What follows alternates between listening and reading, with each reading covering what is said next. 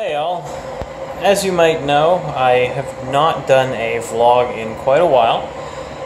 I don't exactly. Oh right, yeah, there was a whole weird boycott thing on Monday and Tuesday, which I participated in. I was not on Instagram or Twitter. I will be completely honest. I did sign in a couple times just to see just mostly by habit. But I have no idea if that actually accomplished anything. I guess the numbers are still in. Not very many people have written articles about it. So we'll see. But the plus side of that was that I was able to get quite a bit of things done. I was more productive, I think. And I'm hoping to continue that productivity. And one of the major important things, apart from my writing, which I'll talk about at the after, is the series where I talk about actually, it is about my writing to an extent. I talk about the nations in my fantasy world. I use the word nations rather than race because race, the term, has quite a colored history, aging back to slavery and Nazism, where they would use it to divide people. So I think it's a divisive term. I don't advocate the use of the word race when you're really talking about nations and cultures and ethnicities and things like that. So far I've made 2 videos. The first is the video on the Solune, and the second is the video on the Entarial, or the North Match. What I would like to do for my third video is the East Match, and then we'll talk about the Lusa Jab and other groups. Now, I've made 2 videos actually on this topic, talking about each one generally, and I think it's kind of boring. So I'm not going to do that in this video. What I will say is that they're mostly humanoid. Some of them have special powers, like the ability to control their adrenaline rushes,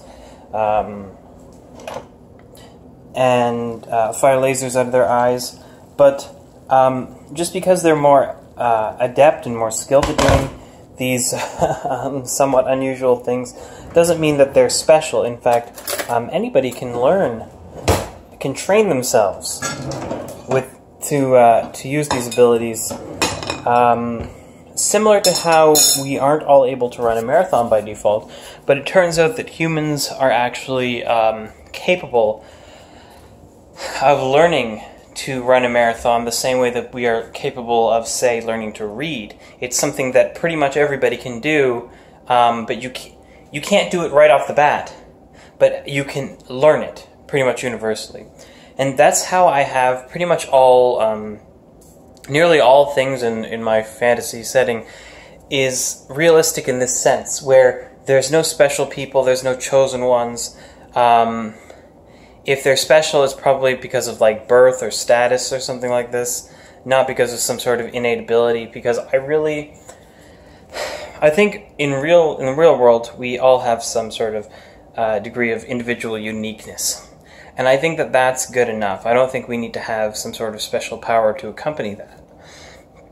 For example, there have been a lot of talented sports people across many decades, but certain people are standing out not only because of their sportsmanship, but because they're friendly people, they donate to charities, they're part of activist groups.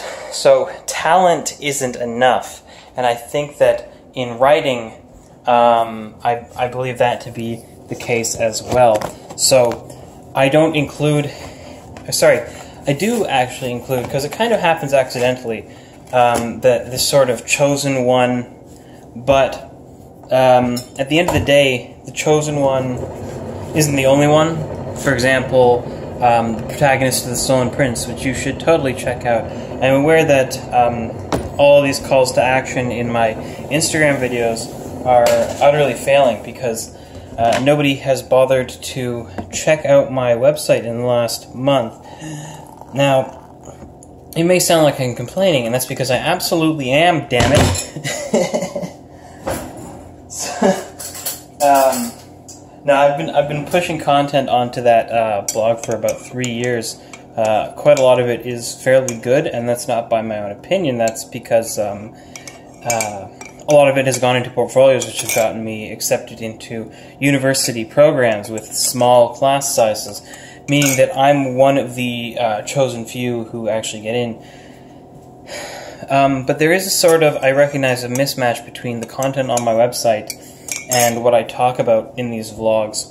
And so I sort of want to bridge that gap. I don't know if I want to necessarily talk about writing, but I think a more universal and more interesting topic would be to talk about storytelling, because everybody loves stories. You know, movies and things like, and TV shows and things like this are universal pastimes. And why is this so slippery? Anyway, sorry, I'm kind of making supper here. So, I happen to know quite a lot about storytelling, and I happen to know quite a lot about archetypes, narrative structure. Basically, there was a strain in, I would say, the early modernist period and the late Greco-Roman period. The great Aristotle himself is thought to have started this sort of discipline, and then it became sort of dormant. Nobody talked about it for a long time. I'm talking about structuralism. And then a great Canadian literary genius, not in the sense that he wrote literary masterpieces, but rather that he wrote one of the greatest texts for analyzing it using a structural approach, was Northrop Frye. The problem is that Northrop Frye was writing during an era of, well, what some might call our current era, postmodernism, where they reject the idea that there is any sort of grand narrative in the real world. They were all sort of fragmented, ironic. You see this actually reflected in a lot of modern television and movies, where at the end of the day, is there a greater message? Is there an overarching theme? Usually there isn't, or if there is, it's undermined by something. I'd love to give it examples, but I can't think of any off the top of my head. But, for example, shows like Seinfeld. That was a long-time-running, very successful sitcom, which wasn't trying to push any moral. And you might say, well, almost nothing does, and that's right. In the postmodern era, almost nothing does. But back in the day, things like shows like I Love Lucy, I watched a couple episodes, and Star Trek, they were probing for some sort of grand... Star Trek was probing for some sort of grand, overarching meaning. To an extent, Stargate had a lot of moral issues, and how do we deal with intergalactic trade? And then and Atlantis with the fact that there was this giant universal threat of the Wraith, and the people from Earth, the Stargate Atlantis people, didn't have enough resources to save everybody. And so what do? Do you let them die? Do you try and help them fight back the Wraith? There's so many moral quandaries to cover. But other shows have none of this, right?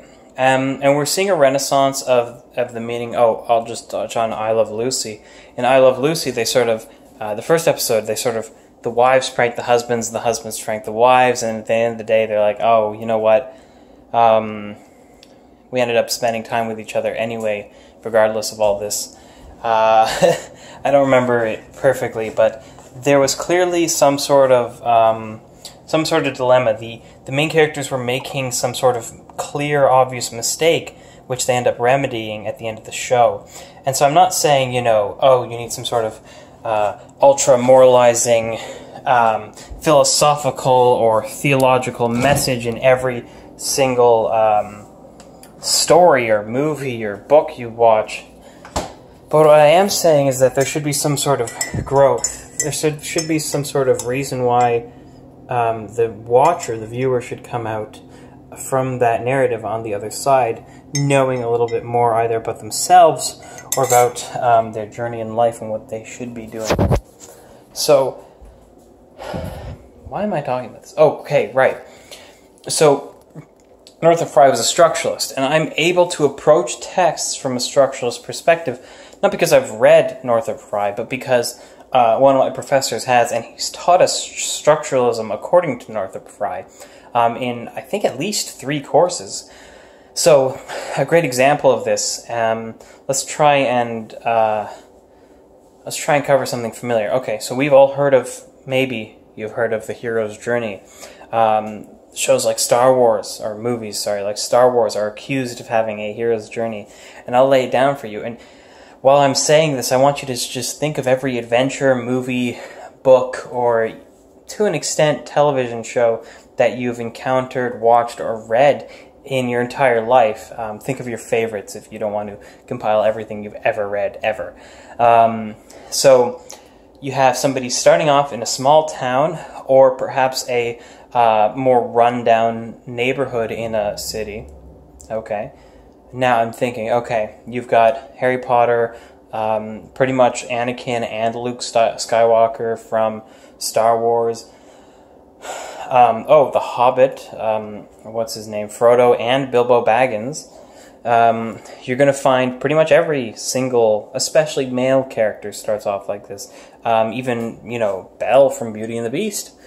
Probably every Disney movie. Even, I guess you could consider Pinocchio, things like this. So that's step 1. Then step 2 is that they leave their home to go on some sort of quest. Maybe they're forced out. You remember the Lion King? He ran away. In Tales of Symphonia, my favorite game ever, he wanted to leave, but then the Chosen's party moved on without him. But then he ended up getting exiled from his village for, bringing enemies in. But he started his journey by leaving his hometown. Belle gets locked away with the beast. Pinocchio runs away, or something. He goes to the carnival or something. All the Star Wars films, the kid leaves in the first movie. Harry Potter leaves to go off to Hogwarts. You see that J.K. Rowling will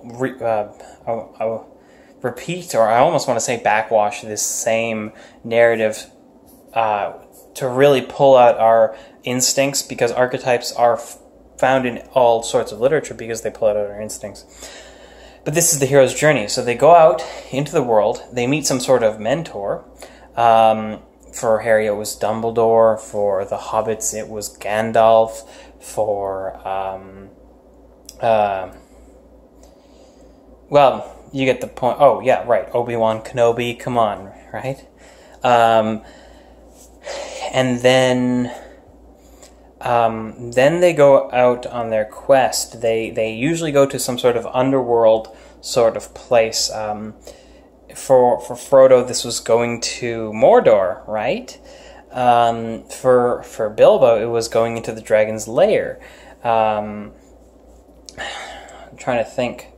Well, you get the point. And so they fight some sort of abstracted chaos, and this is usually personified in a dragon, if you think about fairy tales, or even just The Hobbit.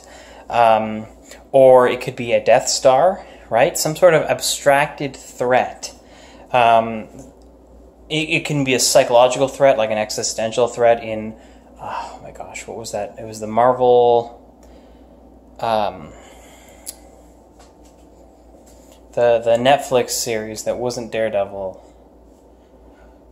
Anyway, the bad guy had some sort of psychological power.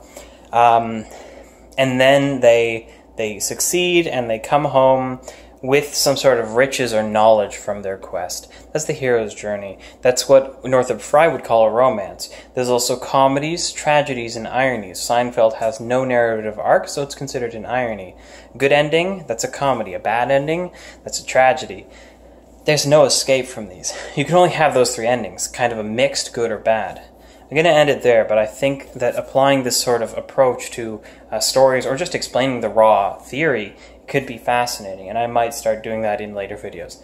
This is Daniel Triumph signing off. Hope to see you next time. Check out DanielTriumph.com, linked in my bio, and Daniel L. Triumph on Twitter.